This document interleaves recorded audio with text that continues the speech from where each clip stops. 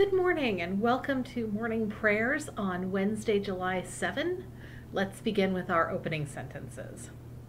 O Lord, open my lips, and my mouth shall proclaim your praise. From Psalm 51.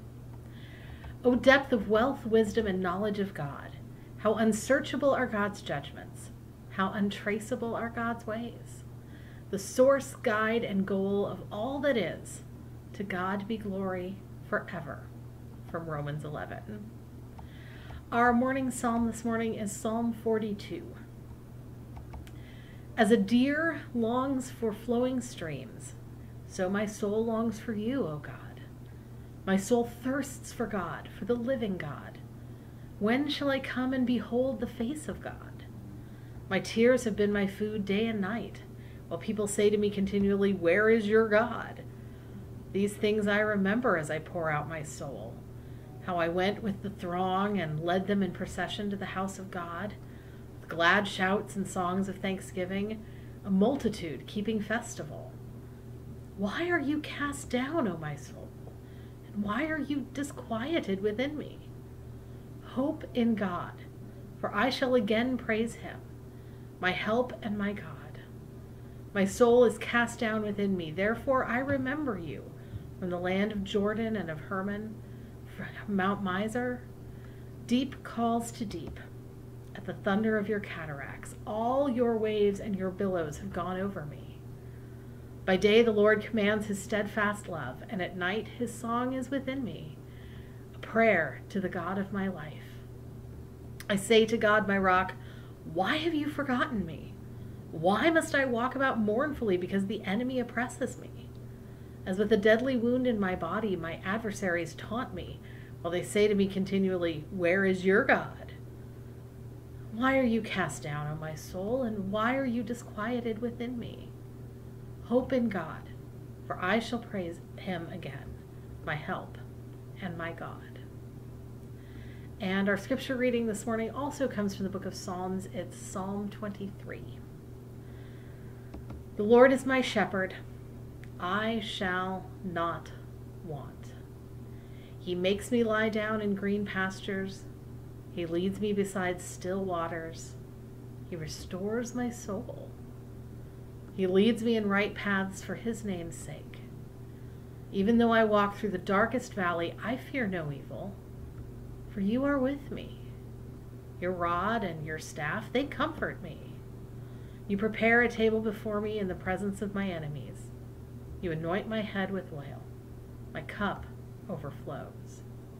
Surely goodness and mercy shall follow me all the days of my life, and I shall dwell in the house of the Lord my whole life long.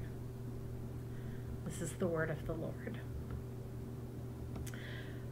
Welcome to the month of July and a new theme for morning prayers.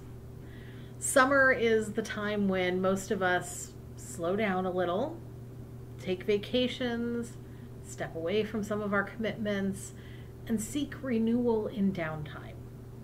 So our theme for this month is resting in the Lord. And what better way to start than with the 23rd Psalm and its beautiful images of rest, security, and providence.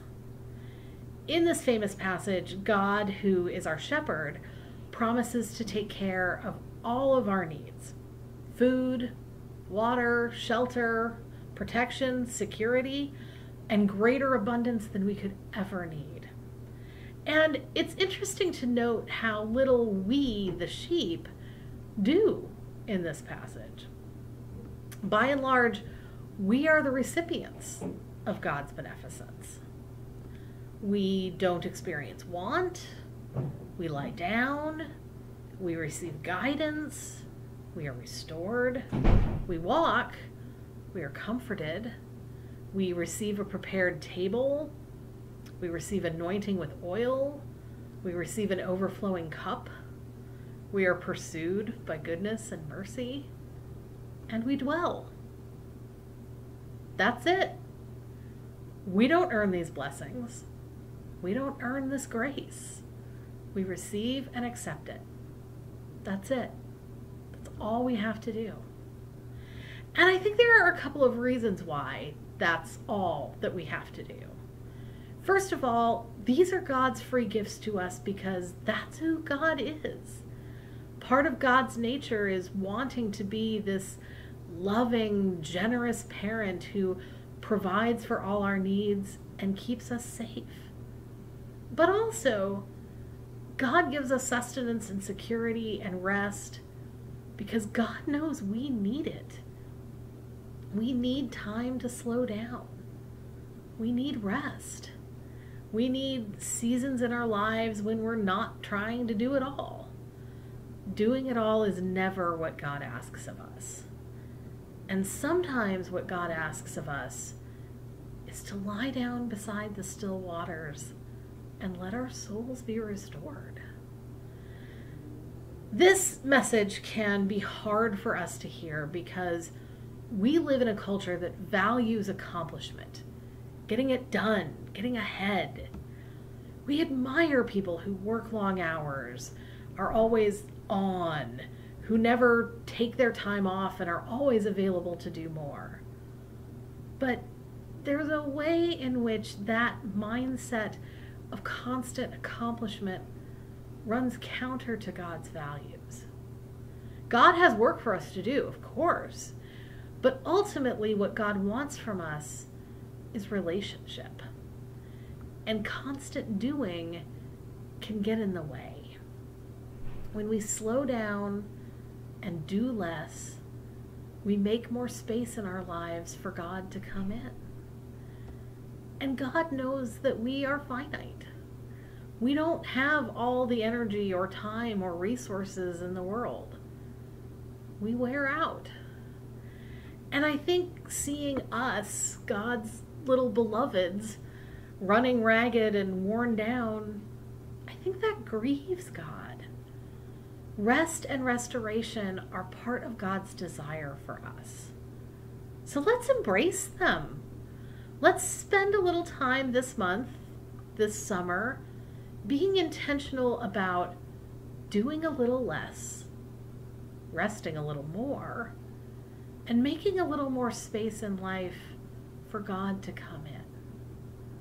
So whatever the still waters look like for you in your life, accept God's invitation to lie down there for a while and restore your soul. Amen. Please join me now in a time of prayer and thanksgiving. Satisfy us with your love in the morning, and we will live this day in joy and praise. From Psalm 90. God of all mercies, we praise you that you have brought us to this new day. Brighten our lives with the dawn of promise and hope in Jesus Christ. Especially we thank you for the warmth of sunlight, the wetness of rain and snow, and all that nourishes the earth. For the presence and power of your Spirit, the support and encouragement we receive from others, for those who provide for public safety and well-being, and for the mission of your church around the world. Merciful God, strengthen us in prayer that we may lift up the brokenness of this world for your healing and share in the saving love of Jesus Christ.